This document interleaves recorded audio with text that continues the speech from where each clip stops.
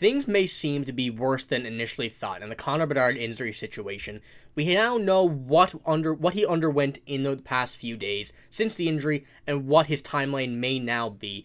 We also have some positive stuff in this video to try and get us over this little hump of being without Connor Bedard for the next few weeks. So we're going to be talking about all sorts of news for the Blackhawks in this video. Before we get into it though, 83% of you guys watching right now are not subscribed to the channel. So if you want to join us on the road to Macklin Celebrini, you're in the right spot. Hit the sub button. The support lately has been absolutely insane. You guys have been crushing it, and we're looking forward to keep it going throughout this season. But we're going to start it off here, obviously, with the big one. Connor Bedard has an injury update like we had. We're initially told on Tuesday that we know today what the updates were. He underwent jaw surgery and now is estimated to be out 6 to 8 weeks. Now, opposed to 4 to 6, what we initially thought.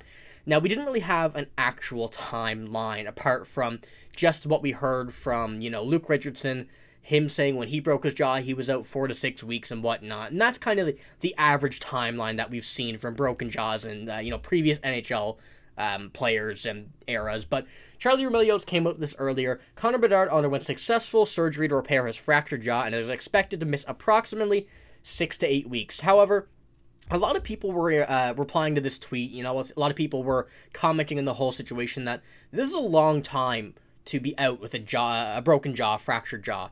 And, it certainly is, although, this kid is something special. And you don't want to rush him back in any situations. Now, obviously, you want him to get back as soon as possible, but it's also a heavy risk knowing that a hit like this could come again. This hit was not dirty. It was simply the wrong place at the wrong time, reaching for a puck when someone was going for a hit, and you've seen what happened with it. So this is pretty common in the NHL. Very unlucky for Connor Bedard that it happened to him. So I can definitely see the Blackhawks wanting to take their time with him as well. Make sure everything is fine before he does officially come back. Now, this could also be a latest possible return date, and that's what my hopes are.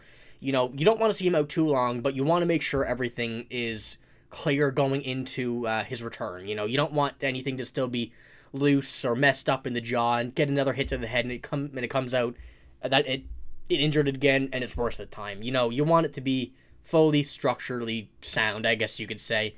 This also means, though, he will be missing the All-Star game, which is super unfortunate. A lot of Blackhawks fans, a lot of NHL fans were excited to see him at the All-Star game, the skills competition. My hopes were kind of there that he would still come and do the skills, obviously, but there's no hitting or nothing, I really wish he would, but it don't seem like it. But that means that the Blackhawks now have an open spot for another All-Star. So that means, someone's going to get voted in, someone's going to get put in, whatnot. And here's from our Twitter. Make sure to follow if you haven't already. We post all types of Blackhawks and NHL news on there, breaking news and stuff that if you might not be able to watch a video, you can get us there, see it, and you'll have it right in front of you. Connor Bedard, like I said, 6 to 8 weeks. Bedard's also set to miss the NHL All-Star game and the skills competition, meaning their new representative. Now, there's plenty of options the Blackhawks could go for.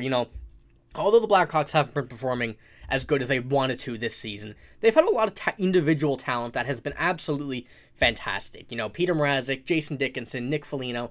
We have a pick, me, Nick, and Noah. We kind of were discussing this after the fact that Bedard was out. Who could the All-Star be? And I think Jason Dickinson really is the option. As you can see here, we want Jason Dickinson in this All-Star game. He has been absolutely tearing it up this season. He's already passed his career high in goals, or season high in goals, excuse me.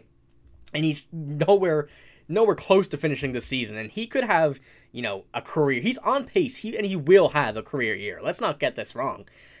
He's going to be there. I really want to see him in the All-Star game. Hopefully, learning from a lot of players. Like I said, what would happen with Bedard, a lot of good talent there that you can learn from. Just watch and get to talk to. And this is a perfect opportunity for Jason Dickinson. Maybe do some recruiting as he's there as well. We never really know. But, obviously it sucks that Bedard's out. But we do have a few good news, good points in this video that hopefully can lighten the mood. Hopefully that, it'll put Connor Bedard to the side for now and while he's out for the few weeks. But we have some potential huge roster moves coming. Now, we know the Blackhawks are so injured, and it's not even funny at this point. It's starting to get healthy again, starting to get a bit better, but they are still down so many players. And the roster move that we have here could be Nick Foligno, Seth Jones, and Sam Savoie could be returning to the roster soon. Now, obviously, Samuel Savoie has not played yet. He had I believe it was a broken femur or something like that. I can't remember exactly what it was, but he has a chance to make a season debut coming up soon. Seth Jones, hopefully will be back soon. And Nick Foligno, the same situation, you know, fractured finger. You want him back as soon as possible. 3 guys, I think, would make this team incredibly, you know,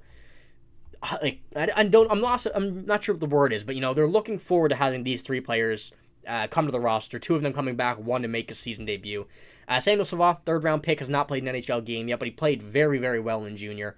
And we'd definitely be a great addition to this very depleted Chicago Blackhawks team. Seth Jones, it's about time we have him back. You know, the team's been playing well. Seth Jones, though, is noticeable when he's not out there. And we've seen that throughout his absence. Same with Nick Foligno. Nick Foligno is the unnamed captain of this team. You definitely want to have those guys back as soon as possible. They're the leadership of this team.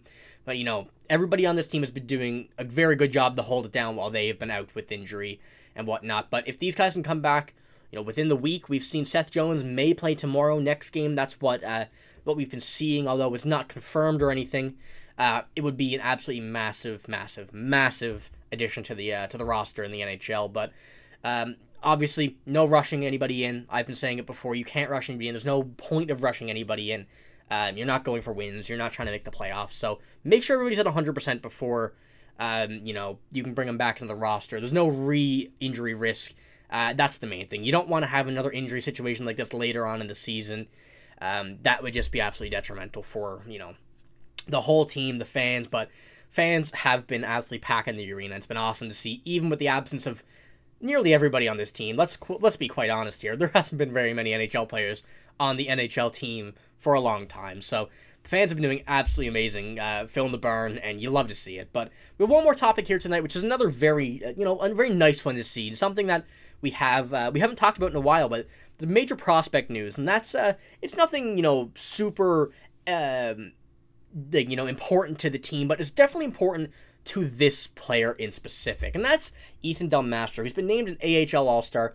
Very, very happy for him. Very good for him, and a well-deserving addition to the AHL All-Star game. He's been playing excellent this season in Rockford. 17 points in 31 games. Left-handed defenseman, 6'4". I'm a huge fan of Ethan Del Mastro from the Canadian World Junior team. That's where we saw him in 23 and the 22 tournaments. You know, the points may not show, obviously he's a defenseman, but he was such a solid lockdown defenseman. Has a good offensive upside as well, as you can see from his junior history. But it's a very good addition to the AHL All-Star game. Hopefully, we can see him in the NHL soon. You know, the defense is a department where we don't have too many injuries, which is, you know, thankfully, we don't have too many injuries. I don't want to get ahead of ourselves, knock on wood, but Ethan Del Mastro, I'm very excited to see what he can do in this All-Star game, what he can do for the rest of the AHL season. I don't see him making an appearance in the NHL this year, unless it's maybe at the end of the season, or, like I said, if an injury gets out of hand once again, but he will be a very solid addition to the NHL team when the time comes, you know. Like I said, I liked watching him with Team Canada and the World Juniors the past few years. He's just such a smart, solid defenseman, and it's something that the Blackhawks will absolutely take advantage of in the next season or whenever they bring him up. You know, their defense is in a very awkward spot right now. They have a lot of people that they could lock down or they might let go. You know, there's a lot of players that are going to be in the unknown territory of this team. So Ethan Del Mastro, I think, will be a big part of this, but whenever it may be, I don't know. But, you know, it's a good sign that he's playing well in the AHL, doing well and everything. But, you know, the Blackhawks, they're in a bit of a weird spot. We know they're in a bit of a weird spot. They're playing well, not getting the wins. I guess kind of what you want. You know, you still want one of them top picks, like we discussed in yesterday's video with the prospects that even if they don't get the first overall, there's still a lot of good options. So make sure to check that one out if you haven't. But it's all I got here for this video. If you did enjoy, make sure to give a like. Make sure to subscribe to the channel as well if you want to join the road to Macklin Celebrini. Maybe even not. You know, maybe they get a guy like Caden Lindstrom or someone like that. A lot of fantastic options that we will be talking about, you know, over the next few weeks and months until the draft. So hit the sub button if you haven't already. But that's all I got. I'm signing out. Hope you have a great day. See you later.